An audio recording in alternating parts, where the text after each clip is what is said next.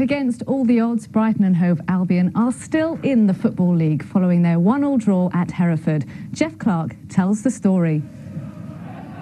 The ups and downs of being a football supporter were surely never better illustrated than at Hereford over the weekend. Brighton, the visitors. One of the two teams would stay in the Football League. One of them would be relegated to non-league football.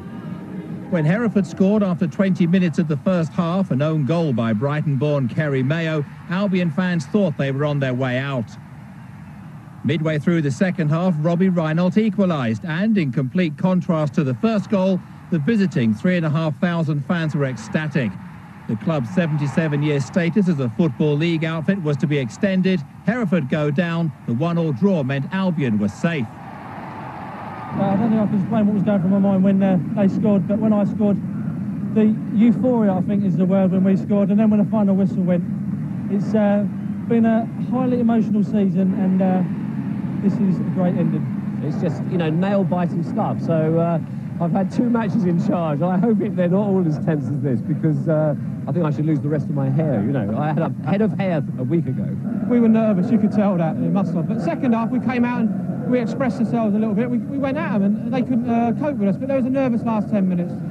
Manager Steve Britt gave congratulations all round in the dressing room before beginning the long journey home. Some football traditions never die. The after-match banquet, fish and chips all round. A refreshing beverage or 2, or was it 3 or 4 or more? All followed by a celebratory song and floor show, the perfect end to a traumatic season.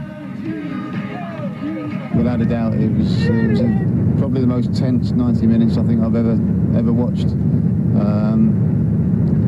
I wouldn't want to go through that again, to be honest. I mean, I might have to. You never know. You never know in football. But the last 5 months have been incredible, really. It's just the way it's all panned out. And as I said after the game to somebody, whoever wrote the script, I'm just pleased they put a happy ending in it. 6.5 hours after the final whistle, the team were greeted at the Goldstone ground by loyal, grateful fans.